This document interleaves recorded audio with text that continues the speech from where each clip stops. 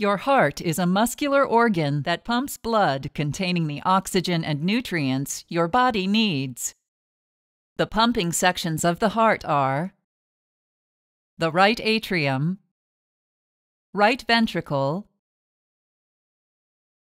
left atrium, and left ventricle.